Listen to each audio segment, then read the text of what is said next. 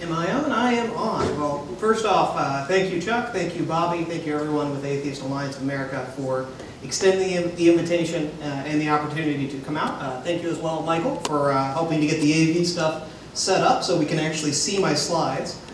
If you see me ducking down, I've actually got my notes on my phone, so trying to keep long quotations off the slide so I'm not avoiding eye contact or anything like that. Thank you also, Seth, for the introduction. I didn't know my life was that exciting or had that many adjectives or adverbs in it, but okay. So we'll go ahead and get started. Presentation is called What the Christians Are Doing Effectively from a Movement Perspective. And essentially what we're going to start with is my personal story from going from fundamentalist Christian to professional atheist. Then I'm going to be talking about what the Christians are doing effectively. It's not necessarily what they're doing that's good or bad or right or wrong.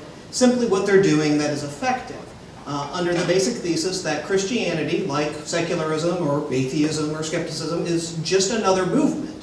And to the extent that they're doing things that are effective, and those things are consistent with our values, we should be adopting them. We should be adopting them without shame.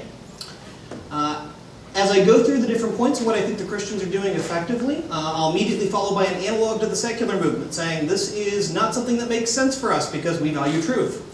Or this is something that we should definitely adopt and I'm urging everyone here to adopt. And then finally at the end, a little bit of a recap and a call to action. Now, I will note that you will probably have heard several of these ideas before. In fact, if you haven't heard any of them before, I'm wondering what it is you're doing at an atheist convention. My goal is to present for everyone at least a few new ideas and perhaps present some old ideas through a new lens, which is useful. So, my story. Not surprisingly, my story can be segmented into the major sections of my life: early childhood, high school, college, law school, marriage, and then, spoiler alert, post-marriage. Go ahead and get started. I was raised in Dayspring Church of God. That's Church of God Anderson, which is a fundamentalist denomination of Christianity. Believed Bible was the literal truth, Earth was 6,000 years old, kind of like the Pentecostals, only without the snakes. The images up there are the two main pastors at the church when I was in attendance from, goodness, 3 years old through high school. And I actually thought about them, Mitchell Birch and Terry Morgan, recently when I was looking at a video on gay bullying. And I was trying to decide whether or not, to post that or to talk about that. Because, when I was raised, it was, I was in the pews when the first civil unions cases were coming out of Hawaii, and this was just apocalyptic. And, as a society, we've really grown and advanced quite a bit on the GLBT issues. We still have a fair amount of work to do, but we're definitely, that I feel the tide has turned. And I was like, okay, is this something that, I really need to embrace, that I need to, take a shot at Christianity over? And I did a little bit of research, and Dayspring Church of God is still operating. Mitchell Birch is still preaching in ex-urban Ohio. And so they haven't issued a public apology or retraction of their statements over the years. And so to me that means there's still work to be done. So Camp Moringa was also an important part of my upbringing. This was a religious camp that was affiliated with Dayspring Church of God. It's also still operational. That's something I pulled off of their Facebook page earlier in the day. And every summer for a week, 2 weeks, go up there, sing songs about Jesus, get reinforced, how important the Bible was, how important Jesus was, and how depraved the world was. And we need to stay isolated from that. We can't allow ourselves to be corrupted.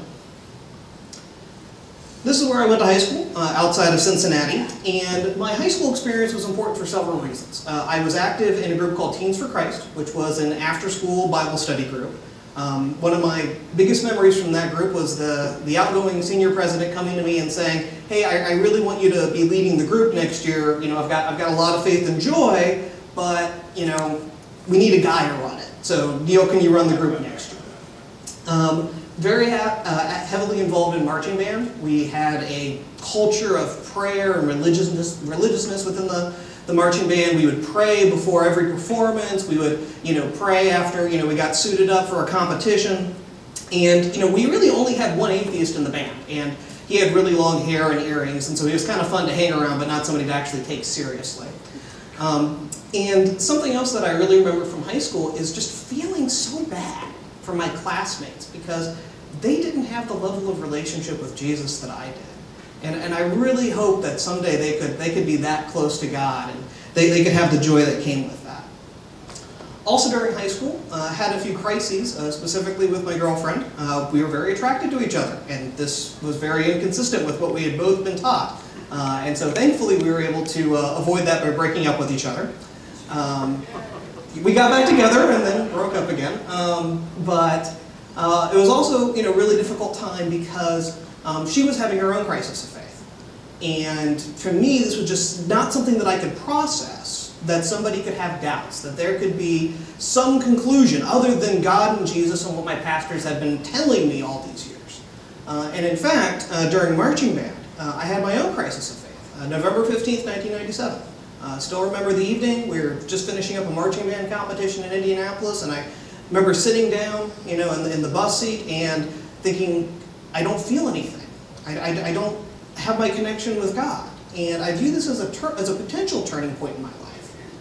Because instead of saying, I really need to explore this, I need to understand what my options are, instead it was simply, well, I've got to find my faith.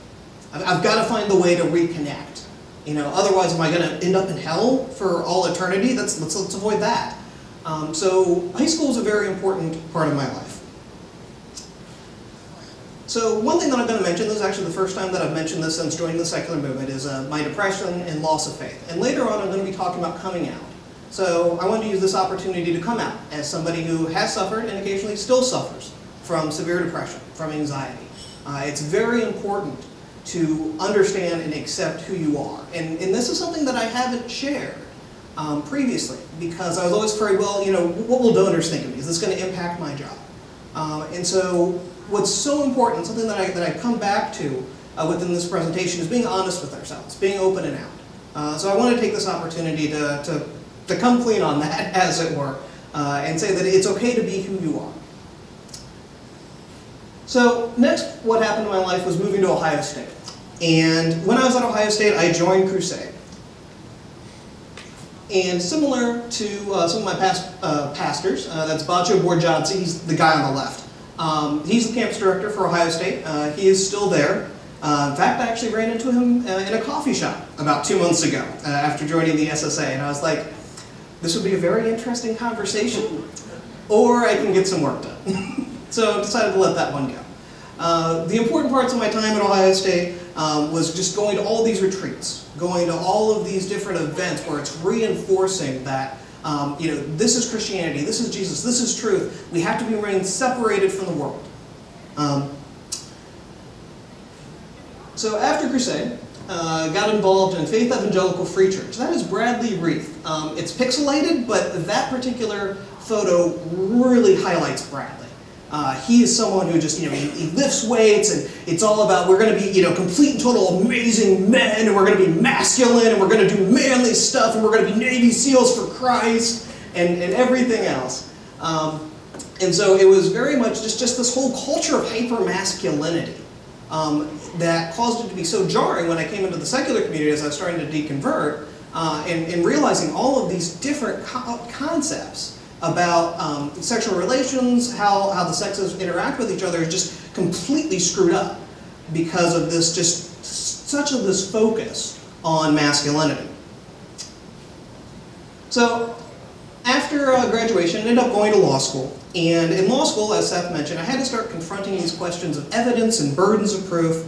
And it was really difficult for me because I was so used to taking things on faith. And now I'm having to confront these issues like gay marriage and abortion.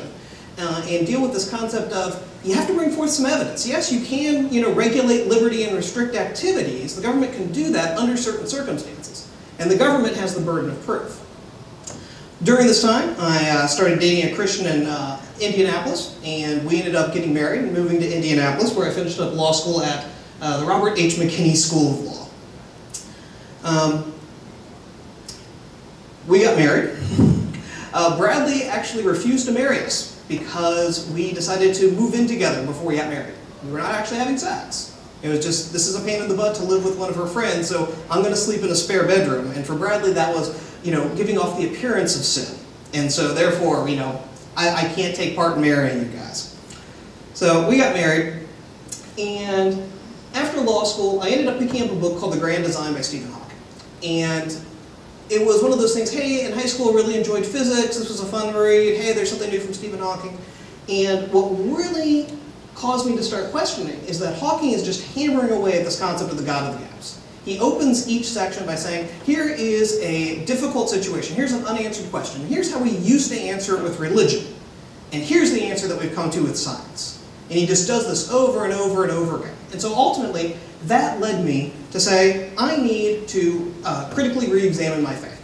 If this is truth with a capital T, like I've been saying for the better part of 30 years, God should have nothing to worry about. So got on Facebook and said, hey, atheist friends, all three of you, hey, fundamentalist friends, what do you think are your best books, your best authors, your best arguments? I'll read them all. I'll read them side by side. And the conclusion I came to is this is just silly. There's just, Christian apologetics is all about the possibility of it being true as opposed to the actual probabilities. So started deconverting, and during that process, this is my friend Ashley Holmes from Indianapolis. She was the first atheist that I actually had a real relationship with. And she's one of 3 people that I credit with my deconversion, the other 2 being Greta Christina and John Loftus. I'll talk about some of their works throughout the presentation. But just having that actual relationship and realizing that she doesn't eat babies and she doesn't have horns, and that I could actually discuss as opposed to debate works with her. So after considering both sides, came to the conclusion that whatever else I was not a Christian, and that was the catalyst of my marriage ending. And on National Coming Out Day, 2011, I announced on Facebook that I was in fact an atheist. As part of that process, I ended up returning to Columbus, and after working for another employer, ended up joining the Secular Student Alliance, where I am happy and proud to help undo some of the harm that I caused working in Crusade. So, that for the other team now. So, our feature presentation, what the Christians are doing effectively. I've actually got a nice long list here. I'm not going to read them out loud, but this is some of the coming attractions. Anything in bold I think is especially important. In fact, I might go ahead and go through some of the other slides a little bit faster to focus in on those. So we'll start off with the artistic subculture of Christianity. This is a picture of Skillet. I believe that's at Atheist. They are a Christian hard rock band. They're absolutely phenomenal. I've seen them several times. One of the things I miss most about Christianity is actually being able to listen to the music and not feel guilty or weird or wondering what might have been. But within Christianity, we've got this entire subculture of music and books and games and films, and it's possible to have a more or less culturally, aesthetically pleasing life without leaving the Christian ghetto, as Bradley Reith would often call it. And so, the key is that a lot of this music has progressed to the point where it's actually competently produced. Back in the late 80s, there was a starting of a Christian rock movement, but let's be honest, it kind of sucked. But today, there's a lot of acts that are getting mainstream coverage, and this is a big part of Christianity's success, because by engaging with a song, with a narrative, with a sweeping story, you avoid having to think too deeply. You can internalize the pleasant feelings without actually saying, you know what, they're talking about executing and torturing somebody, and not in that order. This is kind of disgusting. It also allows you to avoid having to engage with the secular culture, where you might actually meet people that have ideas that are worth embracing and finding out about, because you've got your own little insular cultural community. This matters because of the importance of feeling as a truth-finding mechanism within the Christian movement, having this concept of you can feel something, you can really embrace it. And William Lane Craig, who is the reason I give money to Recovering from Religion, his quote here that I've got is, "The way we know Christianity is true is by the self-authenticating witness of God's Holy Spirit." So he goes on and says, it doesn't matter what the evidence is, because I actually feel the Holy Spirit, that means that this is true. That's the end of the debate. And so that is something that makes Christianity effective within its community, by saying you don't have to look at the evidence. We've got other stuff that trumps evidence. Now, this is not to discount the importance of feelings. We definitely want to maximize human happiness, which is driven off of feeling.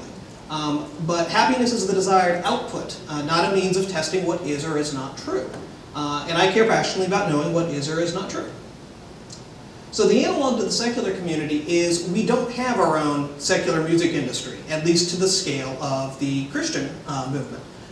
What we have is we have a lot of little memes that are kind of cute and occasionally raise good points, and we've got some photos of Dawkins with quotes next to them, which are, kind of inspiring, and I've got one later in the presentation. But this is something that I'm starting to see as just an example. Katie Hartman and Pretty Rational is actually doing competently produced artwork that integrates with our values, with our data. And so what we want to make certain that we're doing is we're taking ideas that are true and we're artfully presenting them so that people can engage with them both emotionally and intellectually. So I think that's something that's very important for the movement. There's also an authoritarian culture. This is Know What You Believe. These are books that Laura and I went through. Well, basically I taught and she listened and she thought that was absolutely fantastic.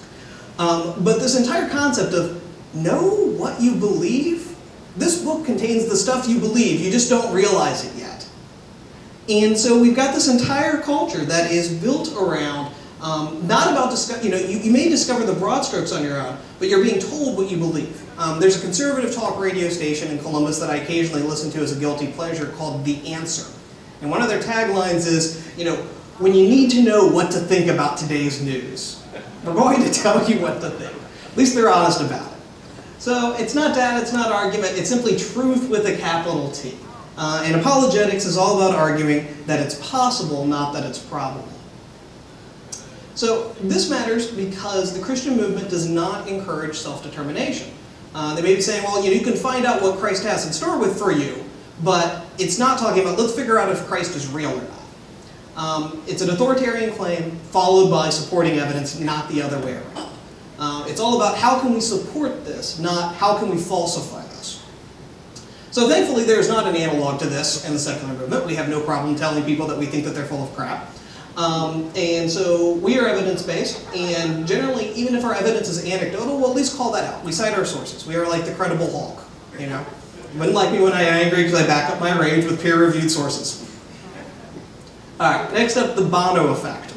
So I was actually trying to see if I could find a citation for this story, and I couldn't find it. So this is like 10 years ago that I'm remembering this, where Bono had put together a book on, this was the actual meaning behind the lyrics of the U2 songs. And fans were like writing him and saying, you ruined the song because I thought you had just like written it just for me and I had this deep emotional connection to it, and now I know that I was wrong. And so the Bono effect, as I defined it, is that we've got all this wisdom from the Bible that are vague, flexible generalizations. You don't see too many specific falsifiable claims. Now, we've got Matthew 24:34, verily I say unto you, this generation shall not pass till all these things be fulfilled. Most of those people, in fact, I'd say all those people are dead. So, but generally you're dealing with vague and flexible. And so if you're able to apply it to your life, fantastic. It shows that Bono, or Jesus, or whomever, did in fact know you and care about you. Whereas if it doesn't actually apply, that just means that you misinterpreted it. You need to go talk to your pastor again.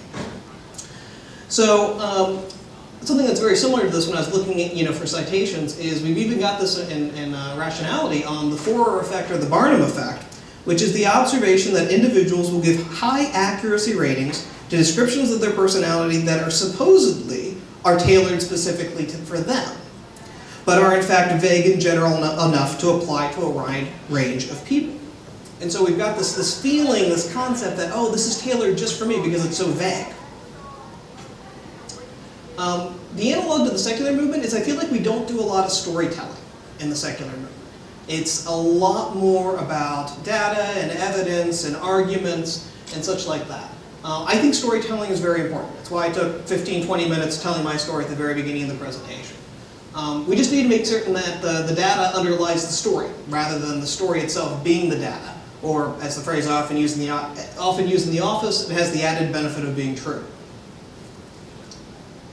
Breeding is next up. Originally, this section was titled Aggressive Breeding, but decided to tone it down just a little bit. So we've got some pretty specific Christian commands to go forth and multiply, that, the biblical exemplar of the woman is the culmination of motherhood. And then the section there in Genesis 38 is the story of Onan, who decided not to reproduce and instead spilled his seed on the ground, and so he was executed by God, because that's kind of a hobby of Yahweh.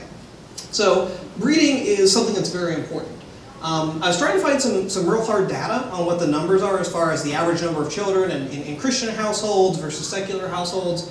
And most of the surveys actually run it at the national level. So you're looking at the breeding or reproduction levels of a Christian nation or Islamic nation. So unfortunately on this one, all I've really got is anecdotes, which is that within the secular movement, a lot of people choose not to have kids. And that's very much the rarity within the Christian movement. Within there's this expectation and default that you will have children, unless you're infertile, and then you'll go adopt. And so why this matters is that children are about as close to a gimme as you're going to get when it comes to propagating out your personal ideas and beliefs. Again, not saying that's good or bad, but it's effective. You've got the power of the environment, you can influence their role models, and you also have desensitization. There's a picture I was thinking about putting in here but decided not to because it's pretty graphic, where a few months ago an artist put together a sculpture of Christ. So crown of thorns, the complexion and everything else that we're used to, beaten up as if crucified. But instead of crucifying this life-size sculpture, the artist used a noose. And it's so jarring because we're used to seeing crucifixes in hospitals and everything else that the whole concept of somebody strung up on a cross actually really doesn't shake us because we're so used to seeing it. But when you change that element, it really forces you to say, wow, this is an absolutely silly way to redeem somebody. Who came up with this? Oh, perhaps people in the Bronze Age. So that's something that is important with breeding.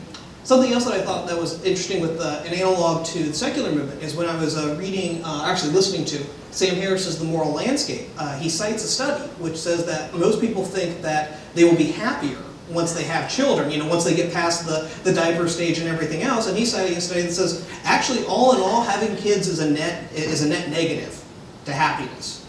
And so, we have to decide as a movement, do we want to try and breed? Do we want to try and keep up with the Christians?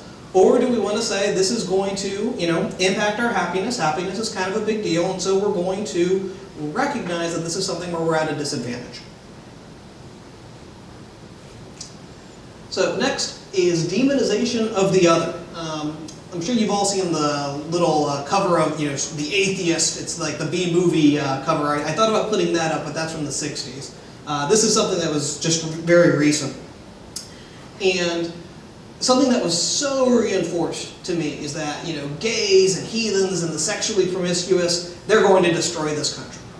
This whole concept of you can't interact with these people because it's too dangerous. And so, my first real relationship with an atheist wasn't until my late 20s. And, this is just somebody that I was spending time with, playing Dungeons and Dragons with, playing board games with, and realizing, wow, she actually gives to charity and is normal and has some points that I should probably respond to. Additionally, we even have demonization of institutions that can challenge those beliefs, such as media and academia. This is something, I've actually got a coffee mug of this in the office.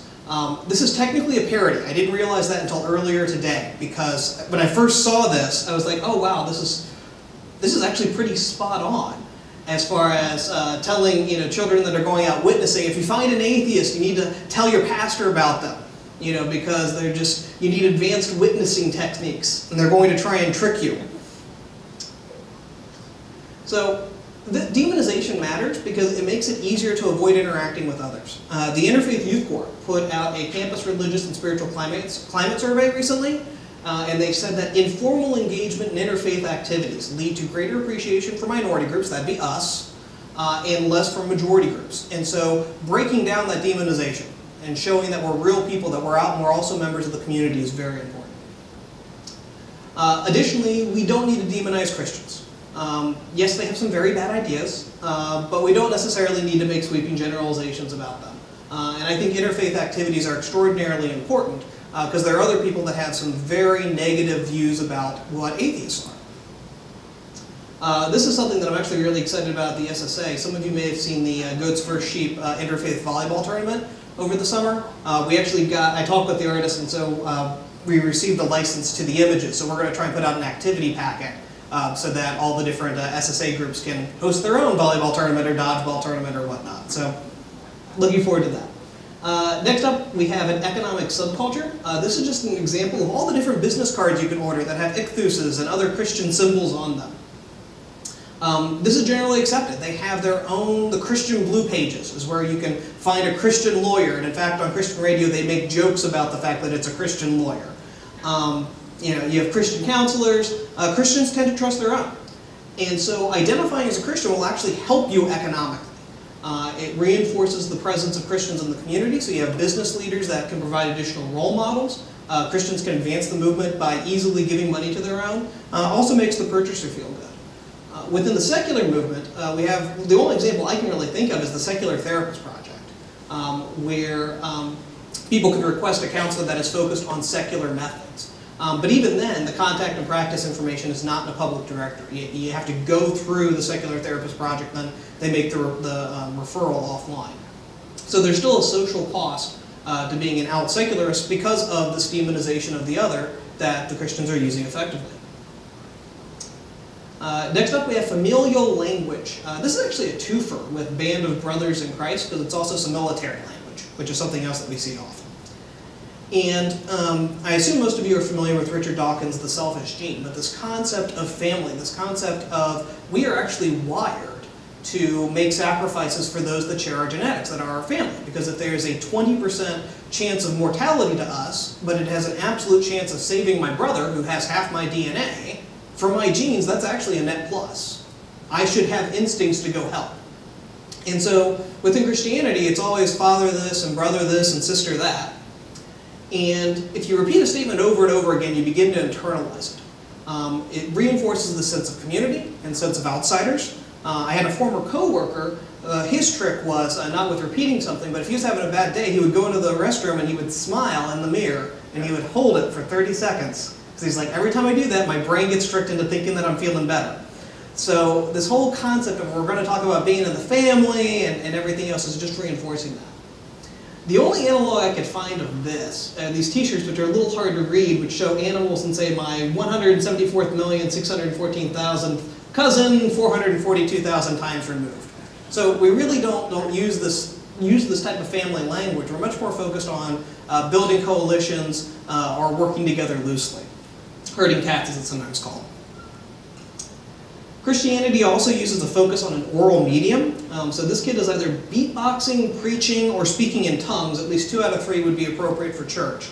But you could tell that immediately that that's what he's doing. He's preaching. And Al Gore's The Assault on Reason, he talks about how the oral medium is often focused on arousing emotion rather than data, because you can't really drop a footnote in the middle of talking. And talk radio, especially, and television, is focused on, we've got this 10-15 minutes stretch of attention. We need to see what we can arouse the passions of within that period of time. And so with storytelling, you often have storytelling within the oral medium. And so the story is often about a single person, which also leads to the identifiable victim effect, the tendency to respond more strongly to a single person at risk rather than to a large group. And so we've got this focus on a medium that is very much about arousing emotion, and is also used for storytelling, which is used to get people to take action. So within the secular movement, I think oral mediums are useful for introductions, outlines, multitasking, but for serious scholarship, you generally need a written medium, which is why we own the internet, to quote J.T. Eberhard, because we're constantly writing, we're constantly being serious about our scholarship. All right, here's a big one in bold: financial commitment. Tithing is an expectation within the church, which is actually interesting because it's only mentioned in the Old Testament directly. New Testament, Jesus talks about it about as much as he does about gays and abortion and such like that. The expectation is that it's on gross, not on net. They often say if you're a first-time guest here, do not feel obligated to give, with the implication that if you've come a second time, you need to be putting something in the offering plate. There was one church that I attended where they actually said, we're going to have an offering, and they had trained the church to cheer. It was, we're going to have an offering, and suddenly there's this huge rouse of applause from those in the pews. And the reason for that is that they realized that a lot of this work takes money. And so as a result, in 2012, there's a little over $100 billion going to religious institutions. For comparison with the SSA, Campus Crusade for Christ is about 500 times larger than we are. So you have a lot of money flowing in that can be used.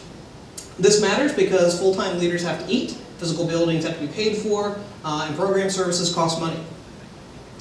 And something that I've seen oftentimes in the secular community is, we talk about, oh, I'd save 10% by switching to atheism. And every time I see that, I'm like, yeah, that's kind of cute, but if we actually want to be able to do the same type of work as the Christian movement, we need to be able to pay people, such as hiring organizers.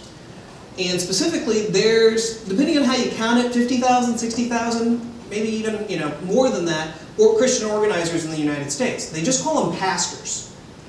And what those pastors are doing are they're attracting like-minded individuals, they're forming a community, and they're giving them the opportunities to execute program services.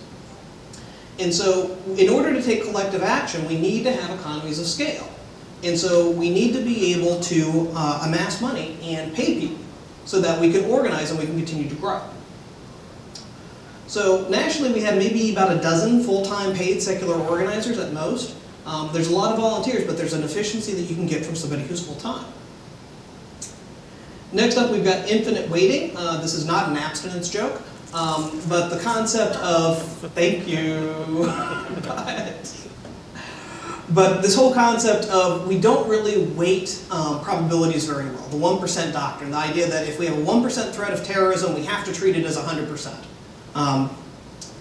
This is someone, Martin Manley, who recently committed suicide. You may have seen his website that he put up. But something that really struck me about him is that he's like, I believe this is wrong, but I'm going to tape a cross to my hand and I'm going to say this specific prayer right before I kill myself. And so we can't grapple with the probability of hell, the possibility of hell very well. Additionally, this whole concept of you have eternal power coming to you. You have no idea how liberating it is to believe that there's God, there's something supernatural that's backing you up. For years, I believed that I've been created by God to practice copyright law, not something you hear every day. And so this was a big part of my drive to be successful because I was like, God's going to make a way for me. He created me to do this. And then there's also the whole concept of heaven, and well, this is an infinite reward, so you definitely want to get involved with that. We have a little bit of an analog with the concept of, hey, this is your one life, don't waste it, this is your own infinity, but it's a bit of a negative as opposed to a positive infinity. There's also a meta-narrative, this concept that we can make sense of everything from the beginning of time to the end of time. We can answer the big questions. And this provides a feeling of security and purpose. It's very effective. In law, we usually start with the big picture before we start drilling down into the details, as far as the best interest of the child family law. Within the secular movement, we have evolution by natural selection, which is providing a significant part of a naturalist narrative, and it's the reason that it's attacked so hard by Christianity. I'm going to go ahead and skip through, just because evidently my notes were longer than I was expecting. Dave Silverman with his militaristic language. Okay, Omniscience Escape Clause. Fantastic cartoon by the Saturday morning breakfast cereal. And John Loftus came up with this phrase, the Omniscience Escape Clause, the idea that we can get out of anything that anyone has a complaint about just by saying that, well, we can't understand God's ways. We can redefine language. So this is a very powerful tool that God can be good just because we don't understand why something that's obviously bad, is happening because of mysterious ways. This is classic confirmation bias. It turns Christianity into something that's not even wrong, to quote Greta Christina. So thankfully, we don't have any analogs of that within the secular movement. Most of our other arguments, besides evolution, are falsifiable or rely on probabilities. When we don't have an answer, we admit it. So Out and Proud is next. I actually had a t-shirt like that in high school called Turn or Burn, and I wore it about once a week. Yes. And so Christians are happy to claim themselves as a persecuted minority, to happily to be out.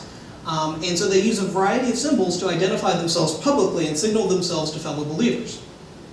I think being out is very important because it creates a sense of identity. We've got research from the GLBT community that being out significantly gives a higher level of happiness. So long as it's safe, it's very important to be out. And we've got the Richard Dawkins Foundation with the Out campaign. Political engagement is very important as it's something that the religious right does very well. I also think they use some dishonest rhetoric, but I'll leave that for a later time. Political engagement is very important because of the massive amount of money that's flowing to religious organizations, $82.5 billion by one estimate. And what we need is political action such as by the Secular Coalition for America. The powers of the default, that as John Loftus says, it's amazing how so many people lucked out to being born to parents who happened to pick the right religion.